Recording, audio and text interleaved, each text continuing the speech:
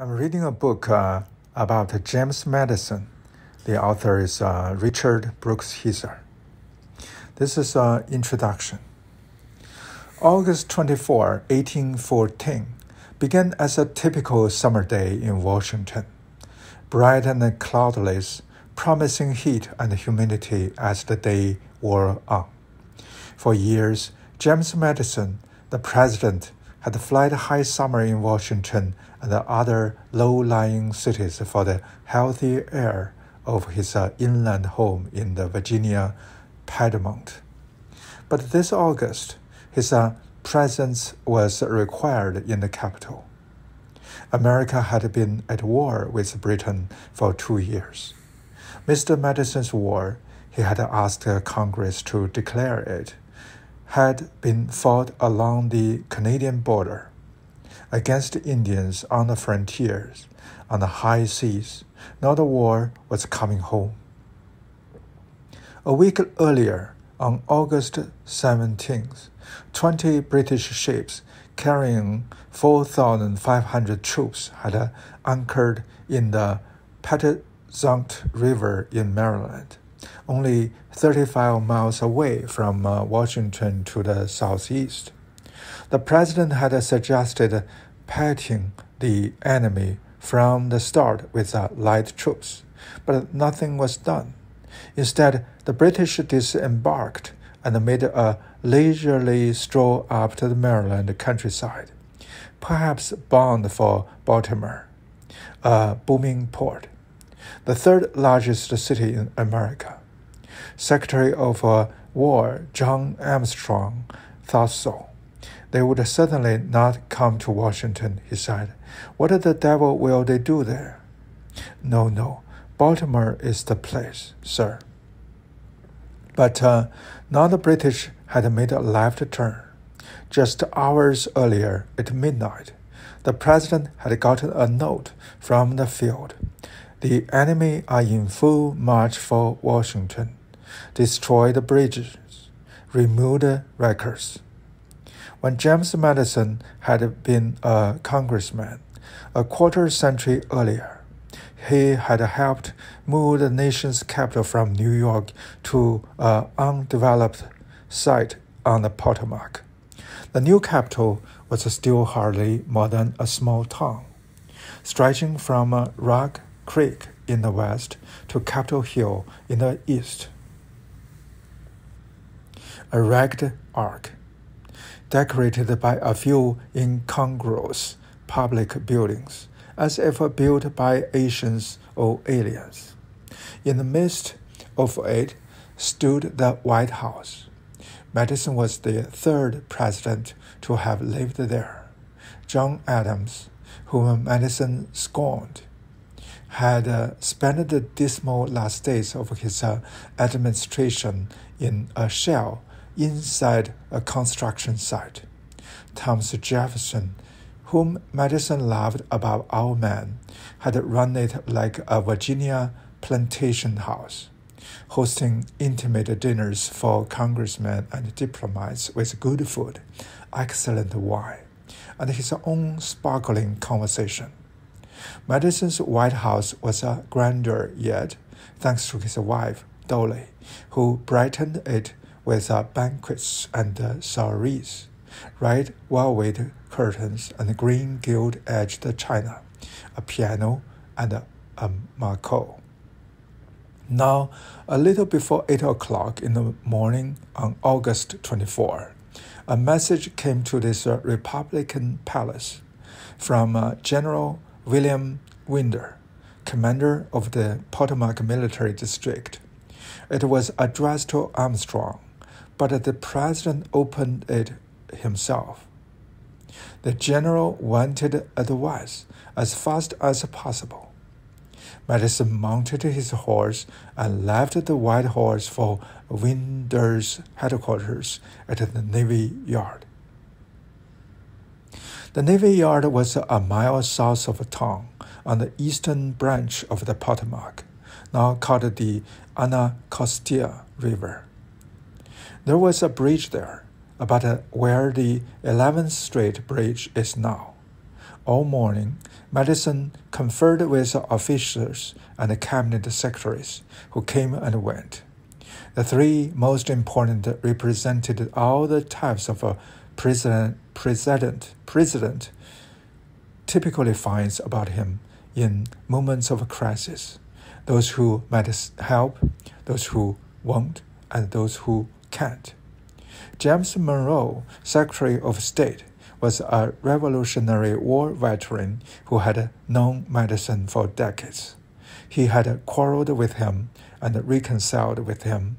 He was the man who had sent the midnight warning about the British march on the capital, and he had thrown himself into the effort to defend it. He had talent and energy and had decided to serve Madison. John Armstrong, another veteran of the Revolutionary War, had been appointed Secretary of War 6 months after hostilities had begun, to retrieve the disasters of an incompetent predecessor. In a year and a half on the job, he had cleared out dead wood and promoted fresh faces, but he had also fallen out with the president. He disliked Madison personally and disagreed with him strategically, ignoring Madison's suggestions to hit the enemy as soon as they landed, and instead focusing all his attention on Baltimore. Armstrong, too, had talent and energy, and had decided by August 1814 to use neither on Madison's behalf. The man immediately responsible for the capital's defense was William Winder, a 39-year-old former lawyer who had been in the army for only 2 years. He had received his current assignment in July, largely because he was the nephew of the governor of Maryland. He had been unceasingly busy. The innumerably multiplied orders, letters, consultations, and demands which crowded upon me can more easily be conceived than described, he wrote. Yet he had accomplished nothing. He had energy and no talent at all. At 10 o'clock, word reached the Navy Yard that the British were making for Bladensburg, Maryland, a village northeast of the capital. There was a gap in the hills there, and a short bridge over the eastern branch, 5 miles up from the Navy Yard, where the stream is narrow. It was the natural route for attacking Washington from the east. Monroe rode off to alert whatever American troops were already there. Winder followed with reinforcements. Armstrong came to the Navy Yard only after Monroe and Winder left. Madison asked him whether he had any advice to give. He didn't, but added that since the battle would be between American militia and British regulars, the former would be beaten. Madison suggested that Armstrong really should take part in the coming engagement. I expressed to him my concern and surprise at the reserve he showed, was how Madison recorded it. Armstrong answered that if Madison thought it proper, he would go off to Bladensburg too. The president, who sensed the importance of the coming engagement, even if his Secretary of War did not, decided to write to Bladensburg with his Attorney General, Richard Rush. He borrowed a set of pistols, and because his horse suddenly went lame, a second mount and set off. James Madison was 63 years old.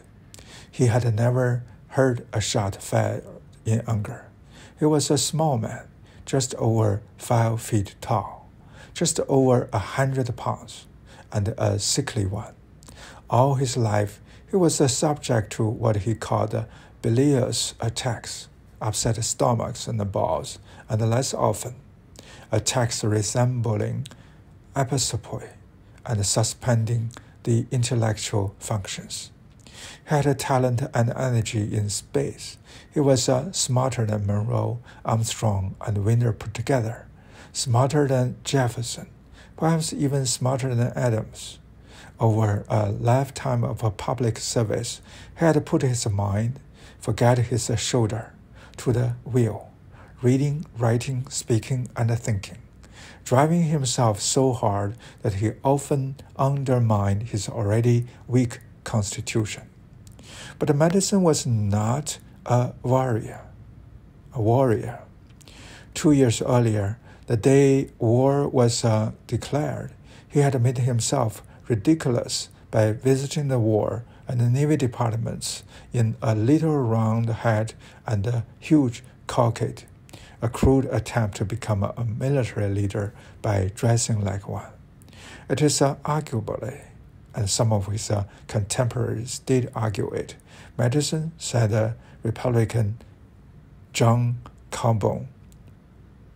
Representative John Calhoun, lacked commanding talents, that he was not by nature an executive, but that morning he was the chief executive and commander-in-chief. War was 5 miles away, and he rode to meet it. He and Rush took the road that is still called Bladensburg Road, overtaking American units as they went. After an hour in the saddle, they came down a hill, alongside an orchard, and toward the bridge that led over the eastern branch to Bladensburg's main street and its brick houses. An American horseman waved him back. The president and the attorney general had ridden ahead of their own front line. The British were already entering the town from the opposite direction. Winter, Monroe, and Armstrong were posted on the hill they had just descended to the rear. Madison and Rush rode back toward them. It was now about 1 o'clock. There were 7,000 Americans on or near the field, a mixture of militia and regulars, plus 500 sailors who were still marching with canoe from the Navy Yard, more than enough to beat back the British, if they were well positioned and well led. If the Americans crumbled here, however, there was nothing to stop the enemy from taking the capital, and perhaps the president and his cabinet as well. The Americans had been arranged in 3 lines, 2 close to the Bladensburg Bridge, a third mile farther back. Monroe had taken charge, altering some of the dispositions at the last minute, not to advantage. He pulled troops from the orchard and into fields, where they had no cover. Winter was frantic, unable to make decisions or give orders. Madison asked Armstrong whether he had made any decisions or given any orders. The Secretary of War answered that he had not. I remarked, wrote Madison, that he might offer some advice. Armstrong was not the only passive-aggressive personality outside Bladensburg that morning. Madison and Armstrong rode up to Windsor for a last-minute consultation. Muskets and artillery were already firing back and forth across the stream. Spooked, the president's borrowed horse reared and plunged so that Madison could not take part in the conversation. When the Secretary of War and the General were done speaking, Madison asked Armstrong whether he had offered any advice. Armstrong replied that he hadn't, and that the arrangements appeared to be as good as circumstances admitted. What John Armstrong said was true. The American arrangements for the Battle of Bladensburg were as good as the circumstances, which included the abilities and the deficiencies of the commanders. and the abilities and deficiencies of the men who had given them their jobs and kept them there, admitted. The charm was wound up. Now the battle for the capital would play itself out. The courage James Madison showed on the morning of the Battle of Bladensburg is what first prompted me to write about him. It was a moral courage, even more than physical. He did not put on a hat and a cockade. He put himself at the point of contact. On a bad day that was likely to get worse, he chose to see what was happening and to face the consequences of his actions. But the War of 1812 is not what people most associate with Madison. He is most famous for his role in producing the Constitution. Madison was called the father of the Constitution during his lifetime, and he has borne the title ever since. It is a misleading title if taken too literally. Madison was only one of 7 Virginia delegates to the Constitutional Convention of 1787, one of 55 overall, and did not get exactly the document he wanted. As the convention wrapped up, he worried in a letter to his friend Jefferson in Paris that the Constitution might not answer its national object nor prevent the local mischiefs which everywhere excite disgust. The words utilized here were written in cipher, a practice Madison and Jefferson used to guard their thoughts from prying foreigners or Americans. Other men beside Madison made an essential contribution to the Constitution, to the fight for ratification, and to its first and most important amendments. The document was written in its final form by Governor Morris, the peg-legged delegate from Pennsylvania. A better choice for a draftsman, said Madison, could not have been made. Some of Madison's greatest writings went into his arguments, explaining and praising the Constitution in the Federalist. But the impresario of that project was Alexander Hamilton, who picked the authors, Madison and John Lay, in addition to himself, and wrote 3/5 of the 85 papers. The strongest argument for ratifying the Constitution was the approval of George Washington, signaled by his presence at the convention and his quiet support afterwards. Madison understood that Washington was the heavyweight champion of American public life, which is why he stuck by him like a trainer from the planning stage of the convention through the early days of Washington's presidency. Finally, the resistance of the Constitution's opponents, such as Madison's enemy, Patrick Henry, obliged the document's supporters to offer something that they, as authors, had neglected to provide, a Bill of Rights. Let me stop here and read it again next time.